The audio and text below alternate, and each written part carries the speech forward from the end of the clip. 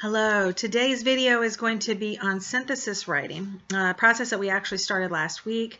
The main concept of a synthesis is getting different viewpoints from different authors about a given topic. And so this week our given topic is coronavirus. And within that umbrella of coronavirus, we had identified some subtopics of coronavirus and how it affected education, how it affected business, how it affected the healthcare industry, mental health. So there were some different subtopics within the one umbrella of coronavirus. And you guys were to find 3 sources that all had different perspectives. And that's the main thing that a synthesis brings to the table are different topics from different authors with different perspectives on a given topic. Now, this week in your textbook, which is chapter 18, it's on page 258, it talks about a synthesis in regards to literature. But I want to clarify that when we hear the word literature, we automatically think of like Jane Austen or books, creative writing, that kind of thing. But literature actually encompasses anything that's written. A pamphlet is literature. Articles are literature. Anything with written words is considered literature. And so I wanted to clarify that because as you're reading this week, usually, like I said, we've made those associations with certain words. I wanted to clarify that. You are utilizing literature in order to create this synthesis. It's not in what we have characterized it in the past of being more of that English stories and things of that nature. Okay, so you are utilizing literature with different perspectives from different authors. So it meets that criteria. So kind of going through chapter 18, I just want to kind of highlight certain areas for you as we're going throughout this week. I cannot stress the importance of utilizing your textbook in conjunction with the videos and coming into class prepared so we can discuss and fine-tune any questions that you may have. The text is really a great resource. Not only does it walk you through what a synthesis is and the things that you need to be mindful of, but at the end of chapter 18, on page 265 through 267, it actually has an example of a synthesis paper written in MLA. The only difference is this is not Times New Roman, which is a requirement, but you'll see the strict double space, you'll see the running header and all of that information. Hopefully you're going back and looking at critiques and seeing what your comments are from a couple weeks ago. As I've been getting those in, it's taking me a little bit longer because there's a lot of edits. So if you've not received that back, I am working on getting those back as soon as possible. But what I can tell you, what I'm seeing overall, we need to follow instructions and really utilize the resources that are being provided in order to create these assignments. Like I said, your textbook is an excellent resource. It really walks you through step by step. And by starting the process last week of finding those sources, honestly, that is the hardest part, is finding different perspectives, having that information, substantial information, in order to write a paper. Once you have that, then it's just a matter of organizing that information into an organized paper. Now, this week in your module, I have also included the textbook that I've been writing for my 100 class, and it's chapter 4, and it really talks about outlines. And I strongly encourage you to read that and just to kind of get the idea of really what an outline is. It really is the roadmap of your paper. And if you can take all that information and all those notes that you've been taking last week and put them into an outline, which is your map, and organize them, once you're ready to sit down and write, you have all of that information with all your in-text citations right there. And honestly, you shouldn't have to go back to any of your sources because you've already organized it, so you're able to create that paper. Theoretically and realistically, if you have done it correctly, all you have to have is that outline, and you can go ahead and type that paper, at least that first draft. Strongly encourage you, don't wait till Sunday to do this. Writing is a process. And so once you have your outline and you get that first draft, then you really need to go back and revise it and make sure that you have communicated your message appropriately in the way that you want it to be received. All right, so let's just jump on in. So starting at chapter 18, basically writing a synthesis, you're comparing or assessing the views of a variety of authors on a specific topic. Want to know that? It gives you practice in using sources in academic papers, and you'll notice when we did the critique, it was one source. For this particular paper, it's 3 sources. Our next writing assignment is going to be 4 sources. And so we're really scaffolding that because I really want you to be comfortable with finding those sources. Understanding synthesis papers. You typically survey a range of opinions on a topic. And sometimes a controversial one. Coronavirus, there is some controversy with that. Usually when you have different perspectives and different viewpoints, usually there's a controversy that's surrounding that. But that's okay because by this academic research, we're continuing that conversation, and only, with having these conversations with different perspectives, really are you able to get to the root of things and really make discoveries and final conclusions. Because through the process of any type of research, you have to start with the different perspectives and all that information is out there before you can really form what is it that you think about that. All right, a couple things. Usually over a specified period of time. Okay, when your assignment is to prepare a review of literature, which is anything written, you will identify and report on the most important books and articles on the subject, usually over a specific period of time. Currently, from the past 5 years, over the past 3 decades. Okay, well, this is pretty new. This doesn't even have a whole year under its belt right now.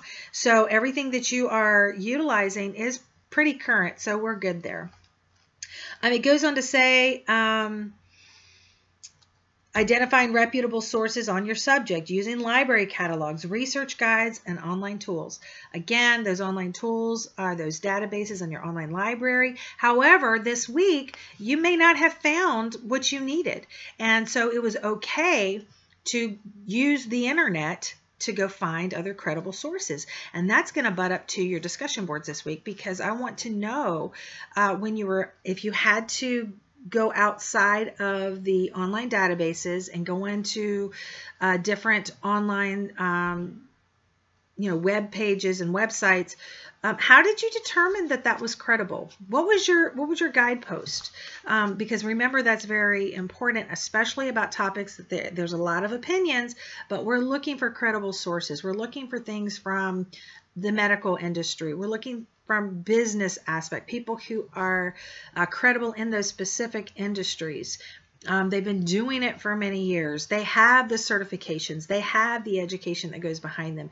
And so when they are giving insight to these things, they are taking more seriously. It's not just an opinion. They're backing it up with facts, and that's very important. Summarize, paraphrase the works that you've identified. Summaries are the gist. That's over, like if I was doing one article like we did in our critique. And paraphrasing is the length there. That's more of the passages within the given article. I will tell you, reading through some of the critiques, some of them were dangerously close to the original content, and that can be considered plagiarism. So I'm going to give you a guide right now. If you have 4 consecutive words from the original source, it better be in quotations. You cannot drop a word here or there and keep the core content of what someone else has said and say that that's in your own words or paraphrasing it. That is considered plagiarism, and I hope that you are taking notes on this. And so where some grace may have been given on some of these critiques, I can tell you, I do know how people write. You have been writing for me all semester, and if it does not sound like you, I am going back into original sources, and I have. And so, like I said, even if you're just moving things around, if it's 4 consecutive words in the original context and you're putting that into your writing, that is not a paraphrase.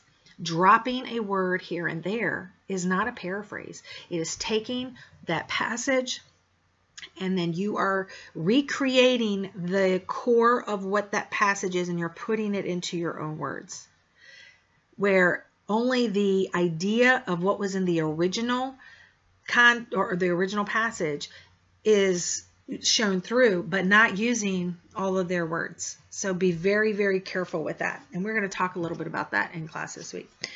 Going into page 260, look for connections between your sources. Examine them in relationship with each other to determine where they come down on the issue. And I like this because they give you some transition words on how you are transitioning from one idea to the next. So I did want to bring this to your attention. Think about the categories to describe the stances: similarity, difference, congruence, divergence. You see this kind of yin and yang thing.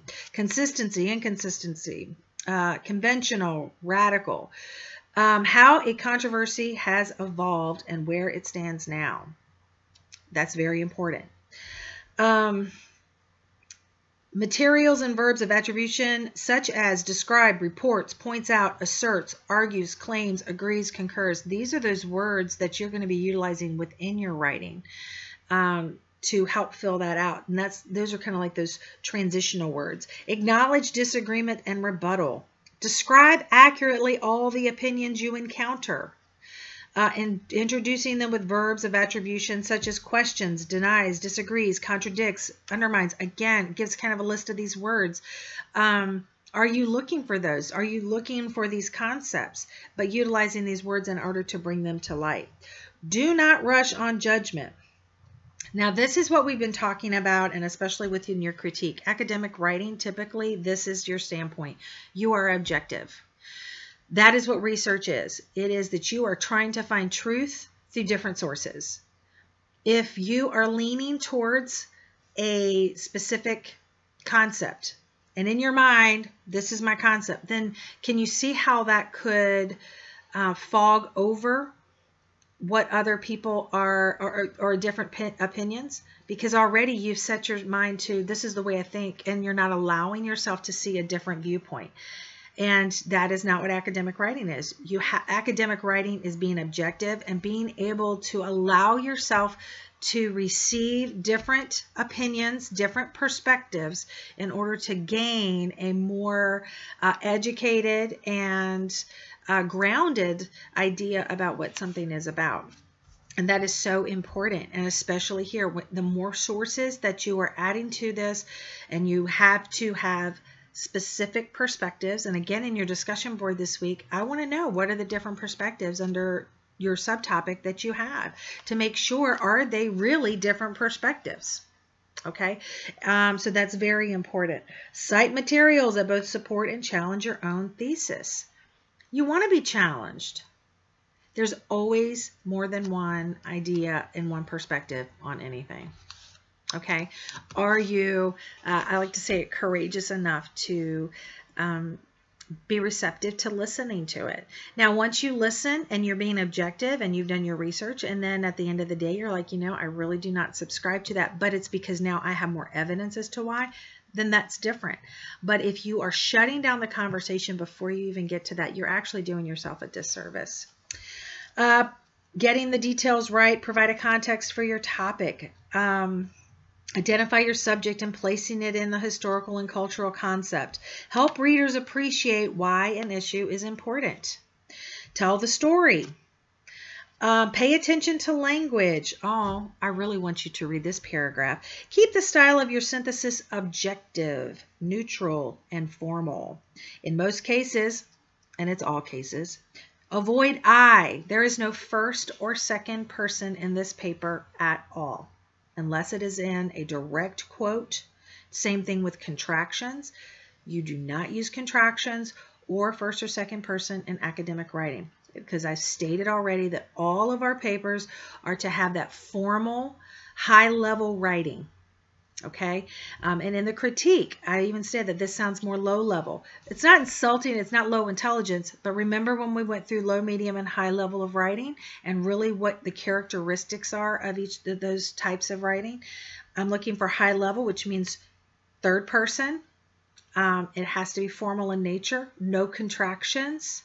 Okay, you do not use everyday vernacular. We talked about word choices. You really want to step up your game with formal writing. Okay, and if you need to go back and review that information, I strongly encourage you to do that because we've gone over it, you've been assessed on it, and it's a requirement. I am grading for that, and I am looking for that, which means if you're not meeting the expectation of high level of writing, there probably will be points lost. Be sure to document your sources. Now, this is really important because you are using multiple sources, which means in-text citations are required. They are mandatory. If you submit a paper and there are no in-text citations, it will be plagiarism. I'm going to repeat that so you understand the severity of what I'm just saying.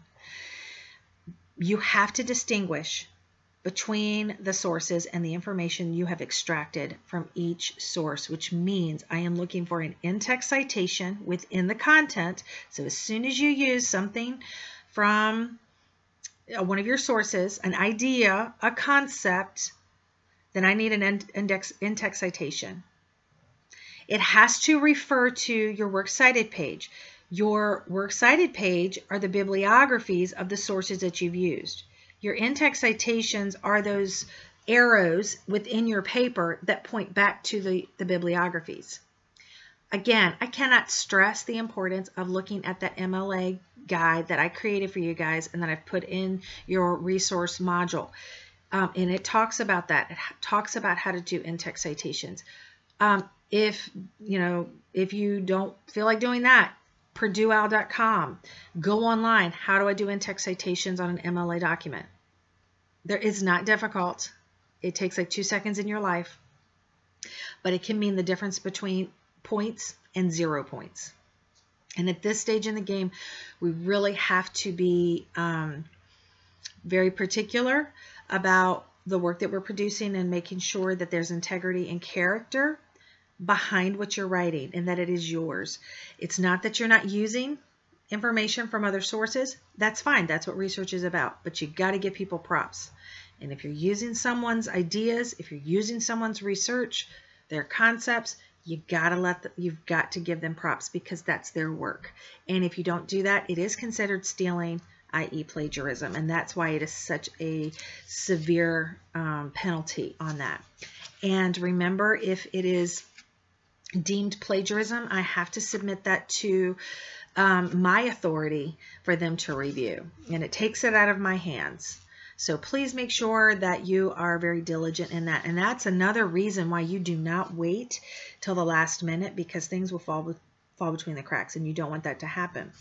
It's also another reason why you do an outline, because if you look at chapter 4 that I've placed in your modules and I've walked through how to set up an outline, you will see that there are, anytime that I have a fact, I'm going to write that fact out, and then right beside it, I'm going to do what the in-text citation looks like. So that will ensure when I go and I'm typing my paper, as soon as I have paraphrased it and filled that out, I'm going to have that in-text citation, and it's going to ensure that I do not forget it. Please do that as you're writing. Do not expect that you'll go back and do it. People forget. People will miss it. You will miss it. Be methodical and do it while put those in-text citations in while you're writing. And then it goes into the model, gives you things to read about, and then on page 265, it's not a long chapter. It's not a long chapter at all. So make sure the biggest part of this assignment was the resources, gathering information. Key things has to have different perspectives that are being represented by different authors. And then getting the information that you've extracted from those articles and get them into an outline. And that's basically it. And then those summarization or those concluding paragraphs are basically that analysis piece of it, of how you're responding to that information in third person. You cannot give your opinion in first person. I know you want to, but I promise you, one, it'll be stronger without personal I. But what were the final takeaways from you researching these different perspectives? And that's you ending the conversation after I've done all of this I've done all of this research, after I've gone on and I've got all these different perspectives and I've looked at all the different angles. That's my final takeaway.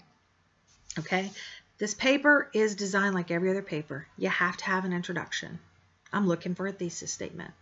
Your intro should be probably 3 to 5 sentences if you're needing a sentence count.